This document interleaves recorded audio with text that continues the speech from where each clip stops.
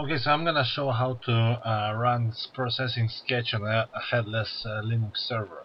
So basically now I am logged into the Ubuntu machine, and I'm going I'm now in my home directory, and I'm in the directory called processing. And you can see that over here I have several things. This one is the downloaded zip, which the archive which I downloaded for the distribution of processing. Here is the directory where I actually have unpacked it.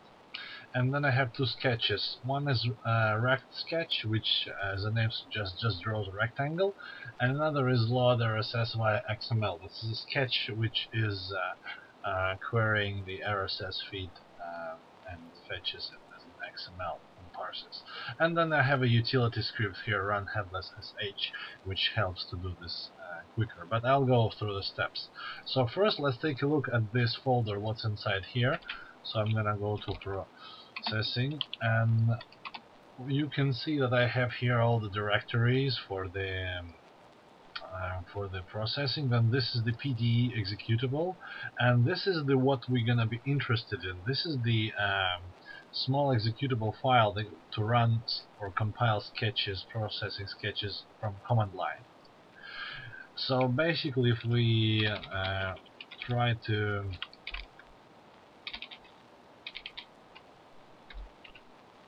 run this one, it's gonna show us certain parameters. You can see that basically there's nothing more. And what the parameters is gonna need is the sketch. It takes the parameter folder of where the sketch is, not the file name, but the folder. It says here, and the output is where the sketch is gonna be compiled into. Force, we're gonna use this one. It will override the sketch if it was already compiled, and run it will run the sketch if it will run the sketch actually. So let's go one directory higher, and then we can see we have this rect sketch directory, which I'm gonna go into now. And you can see there's only one file called rect sketch, and if I open it in the editor, you can see that all it does is sets up the screen size, draws a rectangle, prints we have finished drawing a rectangle. What is this fancy symbol over here? I don't know. Probably I need to remove it. Probably it's a mistake. And then it just says no loop and exit, and I just call exits over here as well, just to be sure that it quits the sketch, as it was a bit strange. So that's all it is about this rectangle sketch. So let's try to, I'm gonna clear the screen, and let's try to compile the sketch. So I'm gonna call from the processing folder processing Java, and then the parameters sketch equals to rect sketch, as I'm going to run it from the current directory. It's the correct path. Then output equals to rect output, and then minus force minus run. So the force symbol is gonna, now it's not gonna do anything, but if we're gonna use this command again, it's gonna recompile the sketch and override the old version, whereas run just tells the thing to run. And I'm trying to do that, and I'm trying to do that, and what I can see is a very, very good message which tells me that actually it doesn't exist. So basically I tried to run it, and it says headless exception, no X11, no X11 display variable was set, program performed operation which requires it, and that's the problem I was talking about. The p-applet over here in run sketch is calling this method get screen devices, and this get screen devices is only available when there is some environment. So, in order to avoid this problem, what we have to do, we have to start the Xvfb server. So this is, I assume you have already installed it. So then you start it by typing Xvfb, then you put the screen number, screen 0, then some kind of resolution, and we put the end symbol just so that it runs in the background, and it looks like it's working. So it gives all those error messages saying that there is some kind of problem with the font, but don't pay attention, they don't seem to matter. Okay, now we're gonna try our command as well. So we go to processing Java, and then we go --sketch equals to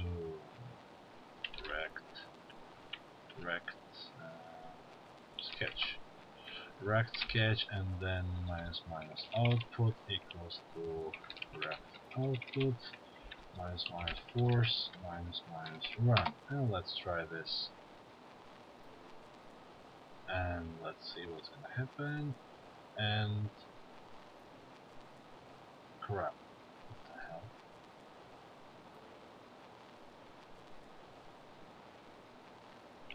Okay, actually I forgot one thing. Again, the sketch doesn't run, but I have forgotten one thing. I've forgotten to export the environment variable. So I put export. This export should be run right after our Xvfb command. So export display equal.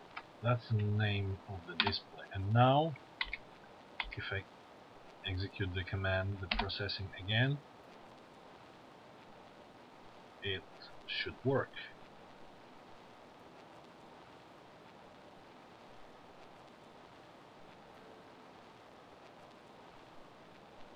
Okay, let's see what there is. It's a bit of a mess over here of everything.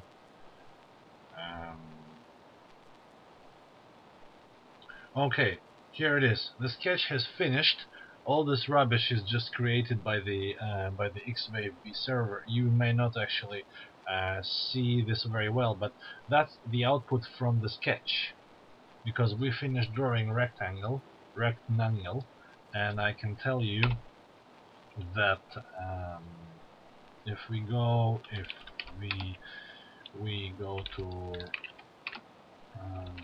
rect sketch, and we have you can see that it is typing here, we finished drawing rectangle. So rectangle has been drawn. So basically you can see that the sketch has been run. We have also received this rect output directory, which we can go into, and we can see that there over here we have a rect sketch class, and there is source as well. Obviously, to run this class you need to use Java, you need to specify all the class path and everything, but that's obviously if you probably know how to do that. Over here I just try to use the simple way using processing Java and recompile everything. And I'll try to use another example. You can see that I'll clear things a little bit.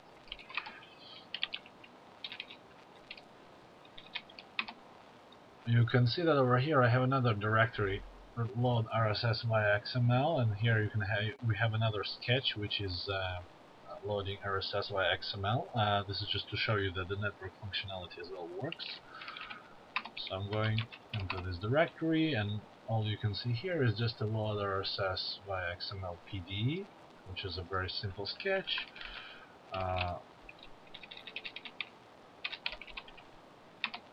And let's take a look at the sketch. So we have a setup over here, and this example of headless sketch, which simply fetches RSS thread, actually RSS feed, and prints it to console. So everything happens in the setup method. If we look a bit on the button, the draw doesn't have anything, as I was showing before. and let's take a look at what happens. So we print out to the screen querying RSS feed, we save time, current time to the variable, then we call load XML and we parse pass it the path of the RSS feed for processing forum. You can see it's over here. That's just an RSS feed. Then after this is gonna be after this load XML, you're gonna see how much time has passed in milliseconds, and we're gonna type elapsed certain amount of milliseconds, and then we're just gonna parse the XML and just print out all the post headers. So that's all it is to it. You can see also that we are not using any external libraries. Load XML is the core functionality. There is no any imports or anything on top, so this is why it makes the sketch even easier. So again, I'm gonna clear, and I'm just gonna type what we have here so that we know what we're talking about. So again, I'm gonna try to run processing and Java, and then I perform sketch equal to load RSS by XML, and then output equal to RSS output force run. Now let's see what happens. Okay, something is I don't know anything about output RSS output. Okay, I forgot to specify here 2 dashes, and here we are. We're running the sketch. Okay, see querying RSS feed. This is the message from our sketch. This is the message from the X11 server. Elapsed 6.5 seconds has taken to fetch the feed, and you can see that we have actually we have 3. So we have more of them. We have several. These are the. So here's our execution. I'm just gonna put it a bit. So this is the command I ran. Processing Java, sketch, output, force run. When we ran, this is the output from the X11 server. This is already the output from our sketch. You can see that first the sketch said that they're querying RSS feed, it queried it, it told us that it took him 6,500 milliseconds, which is 6.5 seconds, and then it just types all the titles of all the topics from the processing forum it has managed to fetch. And it continues typing them, typing them, and then over here on the bottom you can see that it's typing finished, and we have all the output again from the Xwindow server, which is a bit rubbish, but still, and this is again is a bit rubbish, the same thing, but it still works. It still works.